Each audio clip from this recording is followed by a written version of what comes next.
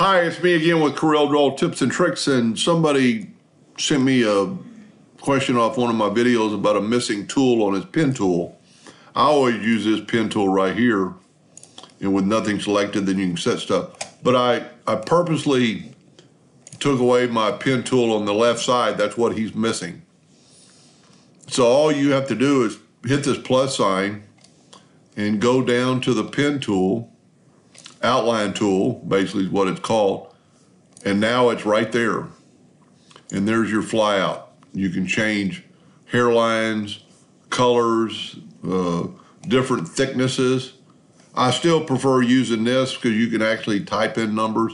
Like if we wanted to, let's make a rectangle, and we go over here and use a 0.07 line on it. You can see it's a 0.07 line, but I can't do anything else in between there.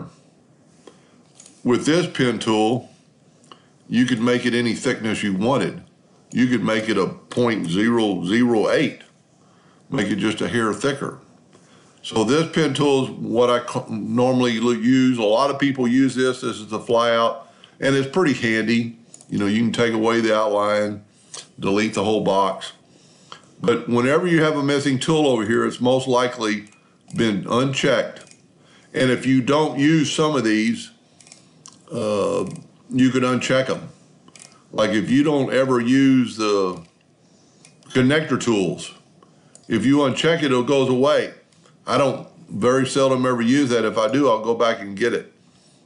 Some people don't use the transparency tool. The less tools you have on this side, the better off you are because you've got less to find. But anyway, I hope that answers his question, and thank you for watching.